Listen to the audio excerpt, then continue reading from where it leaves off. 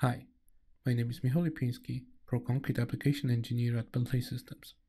In this short video, I will describe concrete modeling best practices such as how to use levels with ease and how to use templates.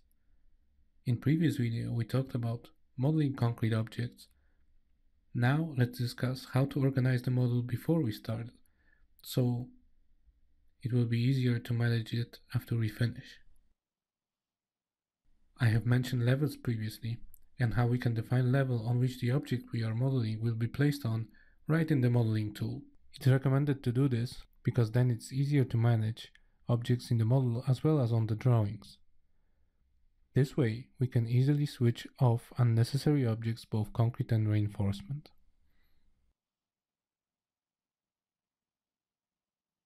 To place objects on the right levels, first we have to create that level in the level manager, and then during modeling select that level in the options. Of course, sometimes we may want to change a level for an existing object, and that's easy too. Just use change element attributes, specify the right level, and select the object you want to adjust. It's really simple. As mentioned, now using level display, we are able to quickly switch off parts of the model so we can focus on the objects we want to work on at the time. It is a good practice to prepare all the necessary levels before modeling, and if we plan to use those on different projects, we can do that in the seed file. That way, every time new model is being created using that seed file, levels will be available for us. One more thing we can do to make modeling even quicker.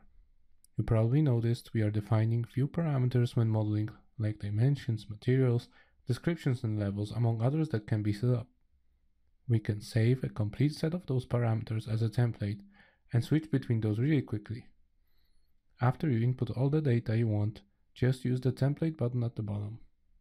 Dialog window will open, and here we can organize our templates in folders and save each one.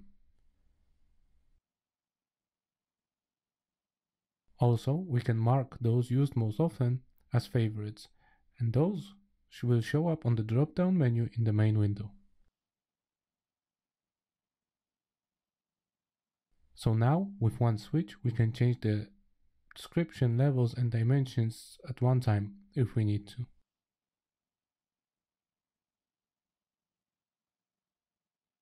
Those template files are located in this file path.